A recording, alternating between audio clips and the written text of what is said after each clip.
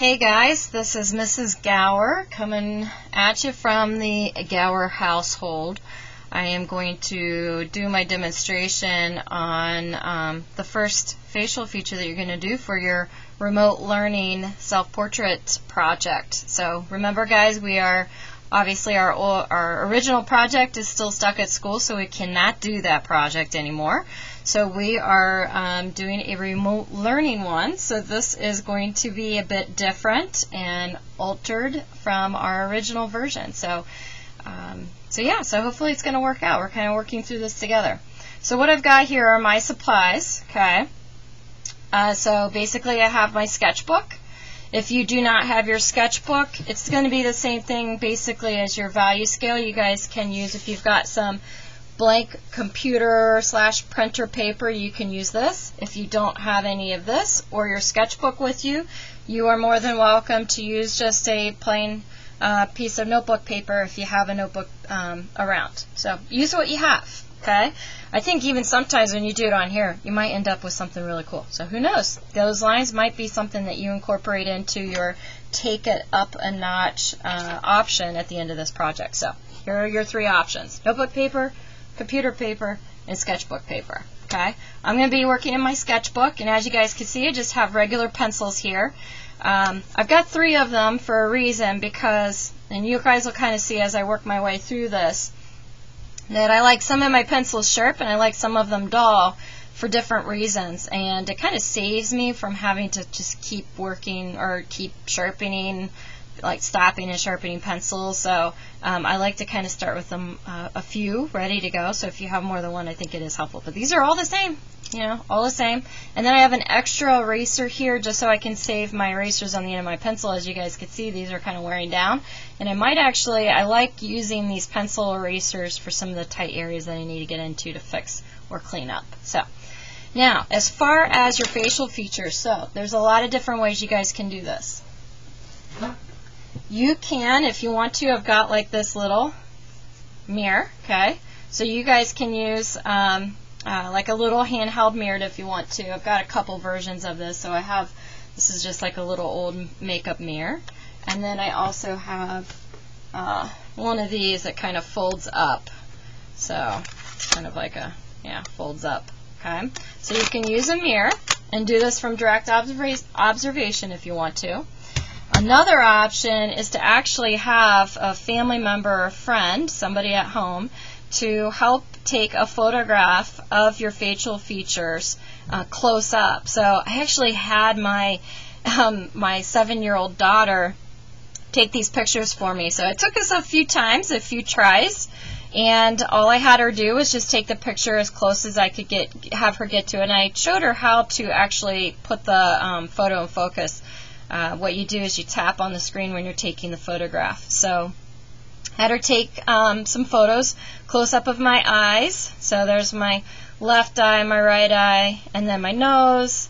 I've got my mouth, and I actually also did my ears too. So we'll see how this is going to work. Okay. Now you could look directly off your phone if you want to, so you can make it big, go full screen if you want to, so it's nice and big. What's nice about looking at your image this way is that the light that's coming through your device actually helps to show more detail.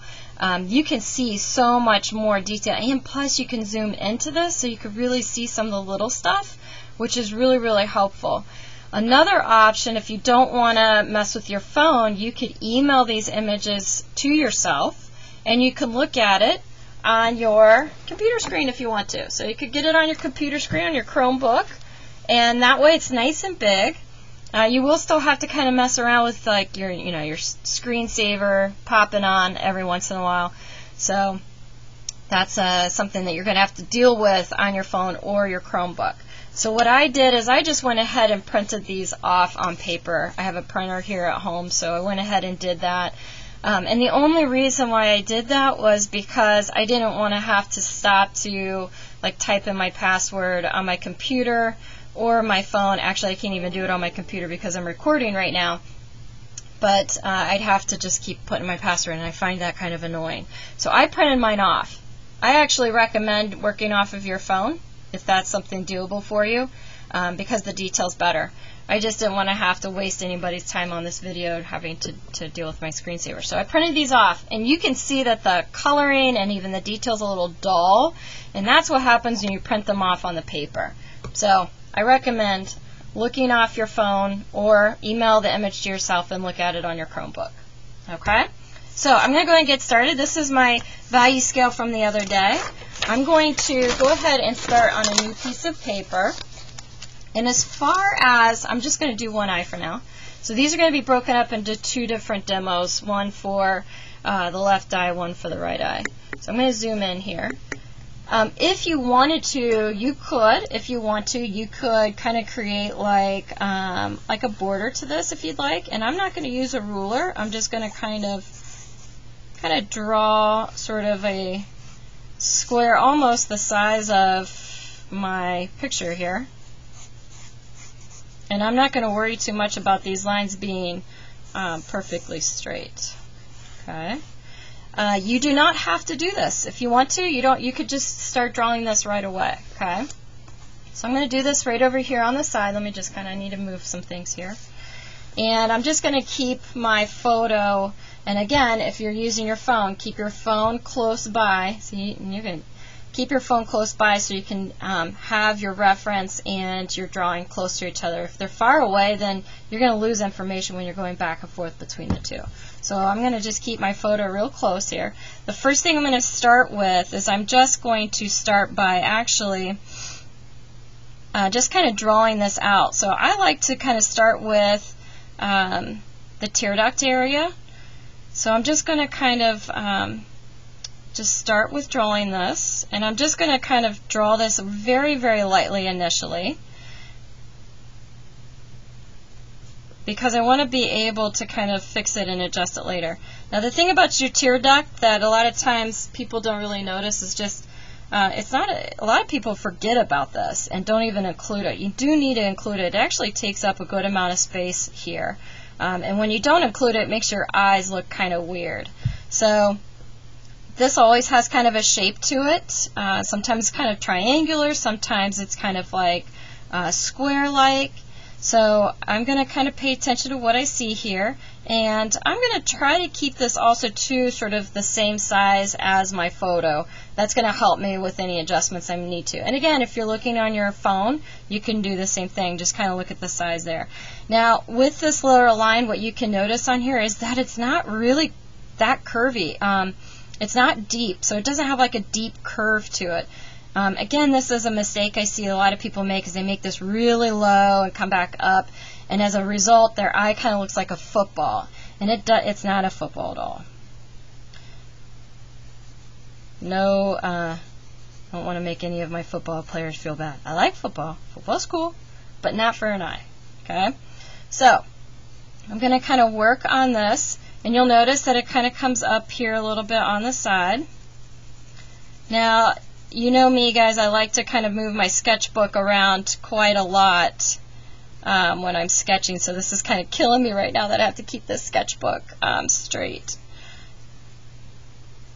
This is not how I would normally sketch this out. I'd be moving my sketchbook around a lot. And the other thing is, too, I would not have my sketchbook sitting flat on the table. I'd actually have it propped up. I find that actually a lot easier and a lot better. So I'm going to kind of move this up here.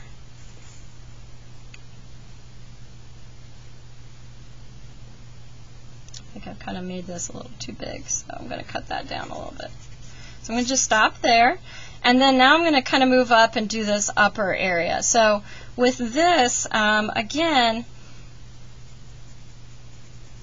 there's a definite shape to it. So, and you'll notice too that there's kind of like you get to a point where it's kind of high, and it's not exactly in the middle. Mine's kind of like up here, sort of the high part, and then it just kind of comes down. Now, your eye lids are not as curvy, I think, too. I find that they have a lot of angles. So I'm just going to kind of get a little bit more shape in this. Kind of work on that.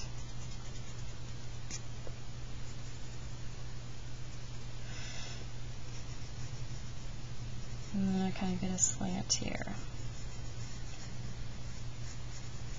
Now a lot of my eyelid here is also getting skewed just from my eyelashes, so it's kind of hard to see it completely. And then what I like to do is take an eraser in here, and I kind of like to even play around with the shape just by kind of carving it out like if I was doing a sculpture. So even though this is drawing, you can kind of play around with this like a sculpture, so kind of like carving a little bit more away from the drawing and just kind of playing around. So you'll notice a lot of times I make my lines kind of thick, and then I'll go in with my pencil and kind of again sculpt the line out. Okay. Now one of the things you're going to notice here at the end, okay, try to move this so that's in the right spot, is that your upper eyelid goes past your lower eyelid. So this tucks under.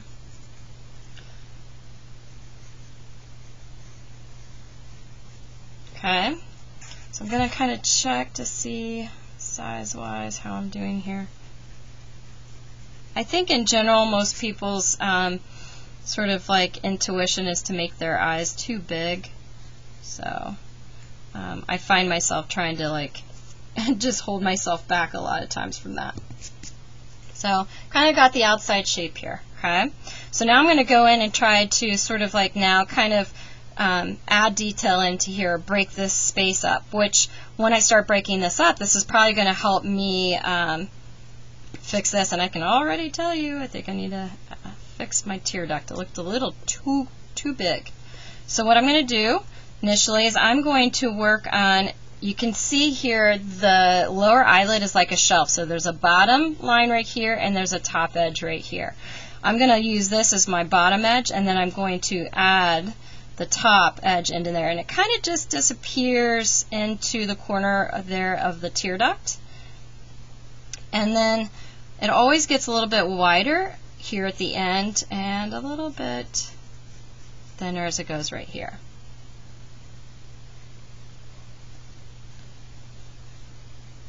So again, you want to try your best to kind of keep this nice and light. So that helps me get the tear duct started. Tear duct, I'm just going to sort of rounded, because this is actually the edge of my eyeball right here. So again, edge of my eyeball. It's a ball, so it's going to be round. And then this helps me see the tear duct better, and I can see that I need to kind of play around with this shape a little bit, so I'm going to kind of mess around with this a little bit. And again, I think I'm going to even chop this tear duct down a bit more. So this is what I like about drawing, is that when you start adding in some of those details or cutting into these big shapes, it does help you to fix other parts of your drawing. So there we go. Okay, so I've got that. Okay, and then I'm going to do the iris and the pupil. So the iris is the part of your eye that's got the color to it, and then the pupil is black. Sometimes if you've got dark eyes, this can be kind of hard to see where the pupil is. So one of the things a lot of people make a mistake about is the size of it and where they put it. If you guys look at my photo here, you can see that I don't see the very bottom of the iris is getting cut off, and a lot of the top is getting cut off too. So I need to keep that in mind, and look at just how little white of the eye you actually see. So I'm going to go ahead and start. I'm just going to kind of do the sides here first. I'm going to show you how I'm going to kind of, again, this is going to help me also to work again. I think I'm going to be editing some of this over here, and this is always a work in progress. So I've kind of got the edges here, but I want to make sure this looks like a really good circle. So I'm actually going to draw the iris above and below just to make sure I've got everything looking pretty good. And yeah, I think it's fine. I think it's fine. So if it looks fine, then I'm going to go ahead and erase this. Now remember, guys, because you're watching a recording, just keep in mind you can stop this video, pause it, give yourself a chance to kind of draw this at your own pace. So feel free to pause this video at any point. give yourself a chance to kind of play, and then press play when you're ready to move on. Everybody works at different paces. That's fine. Alright, so I think I'm getting somewhere here. So again, think about just how much I have already kind of changed this around. And this is not my first eye, guys. I've done this a lot. So every time I'm playing, I know that as soon as I draw something, it's probably wrong, and I'm okay with it. I'm okay with it because I'm going to play with it, and I'm going to figure it out. I'm going to figure it out. I'm always going to be playing with it. Okay? So, kind of got that. All right? So, your pupil, which is the black part, again, of your eye, is centered. Okay? And I kind of want to look at the size of this and how much space is around here and kind of keep that in mind. So what I do is I kind of just play around with a circle, and I kind of play around with making it bigger, smaller, and again I can go in with my eraser and clean it up, which I'm going to do right up there. And this is where a pencil eraser actually comes in handy. Okay, so there we go. I think that's alright. So here are the parts of the eye that I haven't drawn yet. So if you guys look, I've got the crease. So this is what this is the fold in your top eyelid.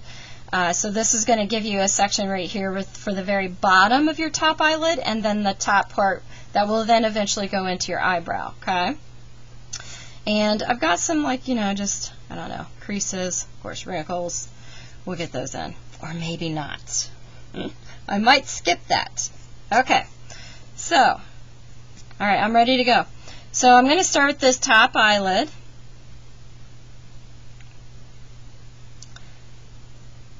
And you can see that, like, the spacing is different. So it gets bigger, it's a little smaller, and you can see even too, like, the sort of the angles or where it bends can be a little bit, it's not always lined up with where it happens on your actual eye. So that is kind of over there. Just get small. And then this, for me, this line looks a little curved. So it's kind of curved. Yours might be more angular. Again, you shouldn't necessarily be doing exactly what I'm doing, because you're just then drawing my eye. You need to draw your eye. And your eye is going to look a lot different than mine. So, some of you might find that your crease up here for your top lid goes past all of this. You might see that it goes past your tear duct. Mine kind of cuts short right here. Okay? And again, I'm still playing with that tear duct. I'm not happy with it. Every time I look at it, I think, oh, I need to do something. I'm going to keep playing with it. I'm getting there. I'm getting there. I think actually I need to kind of lift it up. This just might be the part of the drawing that's going to give me some problems here. And that's fine. I'm okay with that. Actually, I need to bring that up now. Because every time I work on it, I'm getting a little bit closer to the answer. So I'm okay with it. Doesn't matter how many times it takes me to figure it out. I will figure it out. Alright, so I've got my sort of crease. I do think I need to kind of work with getting that a little bit closer, because it actually gets pretty close for me over here, and then opens back up. There we go. Okay. Eyes are really fun to sketch, so if you ever are looking for something to do, this is good. I think my bend might be a little too severe. Soften that up a little bit. Okay, so there we go. So now I'm going to draw my eyebrow. Okay, so again, one of the mistakes a lot of people make with the eyebrow is that they think it's like the same width as your eye, and you can clearly see, for me, it is not, and for a lot of you guys, you're going to notice the same thing. It's quite a bit wider than your eye. So, I can even, on this photo, I can look at this and kind of draw here at the edge of all of this, and just can see just how much larger it is. So I'm going to go ahead and actually draw those lines up, so I can just see. I think I'm going to run out of room. I'm going to move the top edge of this. I'll leave it open for now. And again, I want to look at the spacing. So, you know, here there's not, right here, there's not so much spacing right here, okay? And here it gets a bit bigger, so it's wider. And you can see that there is a certain point of my eyebrow where it kind of bends and then it just kind of slopes down. I want to know where that is, and you can see it's kind of right there aligned with the edge of my iris. So I can know, I now know where that angle is right here, okay? Try to move this so it's easier for you guys to see it. Okay, so now I'm just kind of like looking at the spacing. And I'm just going to basically draw this like an outline for now. I'm not going to worry about the hairs or anything like that. I just need to get the shape. If I start drawing hairs right now, I'm probably going to drive myself crazy. So I'm just trying to define this space. Now, if you have everybody at your house that is interested in drawing, you guys can do this together. It's really fun, actually. Of course, I'm an art teacher, so of course I'm going to say it's fun. So, but it might be fun for you guys to do this with your family members at home. So again, look at how much farther that goes from my tear duct. Like, wow, it comes out here. Now my shape kind of changes a little bit here. It's a little flatter. I'm going to do that a little bit different here. Let's see here.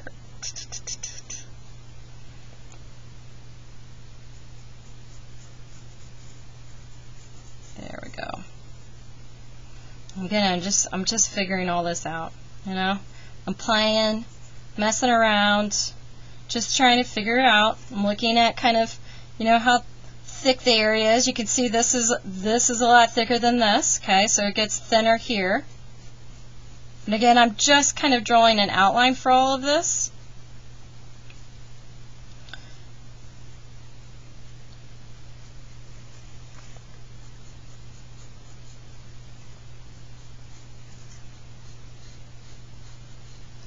And I'm just kind of like, okay, what would this look like if I drew a big outline around my entire eyebrow? How would that look? Stops up right there. So now this is kind of like what I would call, like, you know, if you were to cut out a piece of construction paper, like eyebrows, like construction paper eyebrows, this is what that would look like, okay? This is not going to be what it looks like when I'm finished. It's going to look a lot different. So I'm just going to still continue to play around with, kind of need to flatten that. That's kind of happens about right. Yep, right there.